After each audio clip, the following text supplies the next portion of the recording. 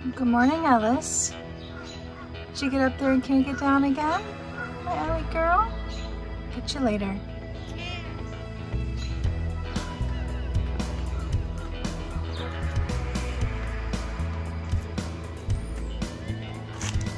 Well, good morning, Fluffy. How are you?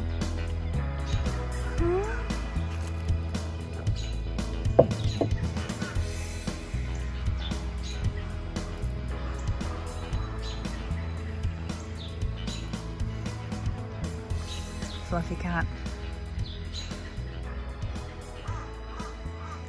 Good morning, everyone. I just noticed you can see the phone reflecting in my mirror coating in my glasses, but oh well. I wanted to do a quick little video to tell you some exciting news. Well, to me it's exciting. To you it would be like, oh, big deal. But remember when I went to my pop's house and we saw his gardens? Well, I went there again last night. My husband and I went there. I made Pop some delicious New York strip steaks and with vegetables straight out of the garden. I mean, I think that's the beautiful thing about having your own garden is, you know, you get a lot of food for free, so then you can spend more money on things like steaks. So do you remember me talking about those metal chairs that I wanted so bad? Well, my amazing neighbor Dan let me borrow his truck and we ran and we got those chairs. Yes.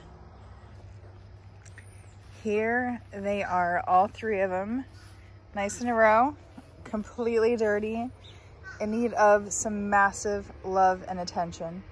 Like you can see, like this has had like a green, it looks like maybe the original was a green and then a tan painted over it. There's white detailing that had been done. So can't wait to get into these things. This one's really, really rusty. But again, it looks like dual colors in there. But I can't wait to redo these bad boys. So it's definitely going to be a work in progress. Not sure how quickly I'll get to them, but the fact is they are here, which means anytime I don't have anything else to do, I can be working on them. So very excited, super thankful to Dan for letting me borrow his truck, and thankful to my grandfather for not telling me no and forgetting that he said I could have them in the first place. So yay. So since the garden tour this past weekend, I've done, well, I feel like I've done a lot of different things in the garden.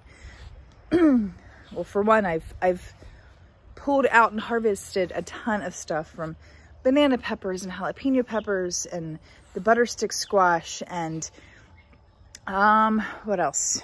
You know, more beets, more lettuce, things like that, and cucumbers.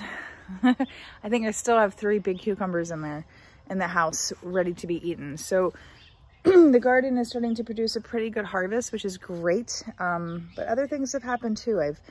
I've seen a squash bug on one of my squash. I think I showed, maybe I didn't show, I can't remember. But I think I had like a boar bug in one of my zucchinis. I went online and I shoved some metal up the hole trying to find it and kill it. Couldn't find anything, so I don't know if it came and it left or if it was just too tiny to be squashed. But I did see where you can cover it up, the hole, with dirt. So the leaves of the plant still are looking halfway decent, so fingers crossed. I have torn apart my aquaponic system. I have planted new things in the raised beds. I have done all kinds of stuff, and I have no idea why my voice sounds so funny this morning. But I don't want to get into a garden tour right now. I just wanted to say, hey, good morning. I got the chairs, and I really hope you guys have a blessed day. Here it's Tuesday, July 14th. It's the morning. Got my coffee. So good. And it looks like the ground is still a little moist from last night, and we've been getting some small showers, so I haven't been having to water every day. So I'm just gonna fill one of these ground. I'll probably come out and water later.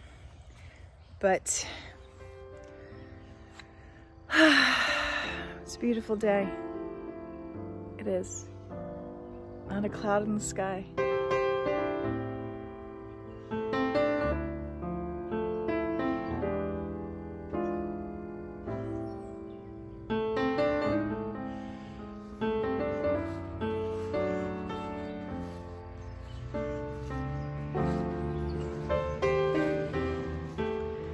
You know, I saw somebody post on Facebook that, you know, you're officially old lady status when you just can't wait to go out and have that morning walk in your garden.